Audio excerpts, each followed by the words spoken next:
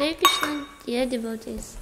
Congratulations with the decision that you are making during this lockdown to perform this panchakarma, to purify your body and to remain and to live long. You know, when we are healthy, you will live long. So first day we have to exactly calculate 50 grams of ghee. Yesterday I made a ghee. Now I am measuring the ghee amount for myself and for my husband. And I will go and heat it up.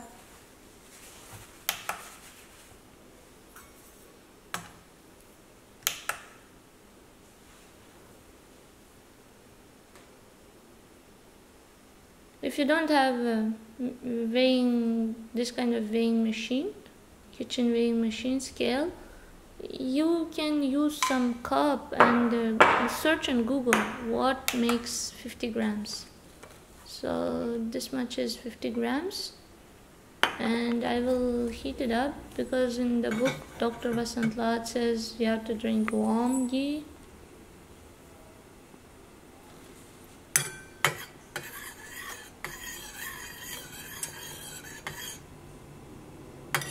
Be careful, don't make it so hot. Oi. Don't make it so hot also, otherwise you will hurt your throat.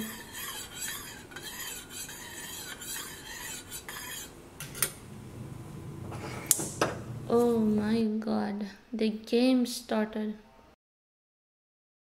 Here I will be listening Srimad Bhagavatam, which we read with Russians. Oh my god, I was drinking this ghee for 1 hour.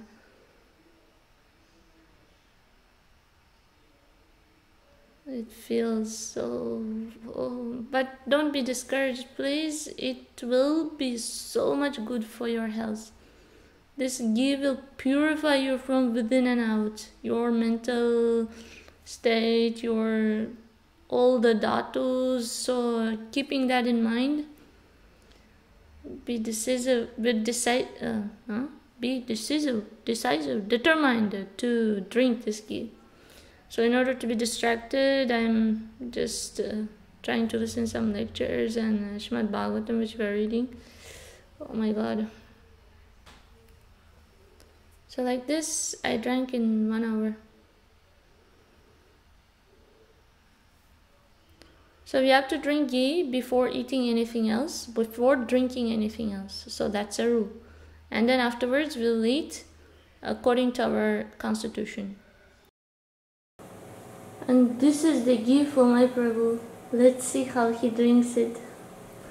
I took around 1 hour to drink this much ghee. 1, 2, 3, 4. Finished. Oh my god, Prabhu! Within 2 seconds. So today is the first day of Panchakarma. I drank 50 grams of ghee and you saw how I was drinking it. I did it in 1 hour. My Prabhu did it in only 1 second. It's now 11 o'clock. I was cooking till now and I had to come out to the fresh air because I was feeling a little bit vomiting. So I'll continue cooking after some time.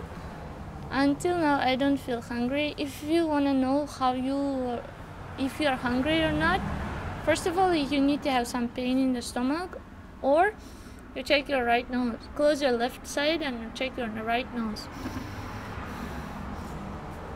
So if both of them are working, first check the quality, which is better. If you can breathe nicely from the left side, it means you're not hungry yet, comparing to the right side. If right side is better, then it means you are hungry, really hungry, and you are ready to eat. So after drinking ghee, you have to wait until you get hungry. My Prabhu, he drank ghee very fast and he ate the breakfast. So for breakfast I made for him panyaram and sambar and curd. Along with curd he ate all that, but I didn't eat anything. Feel like not looking at the oil at the moment. So I'll continue chanting and I will keep on updating.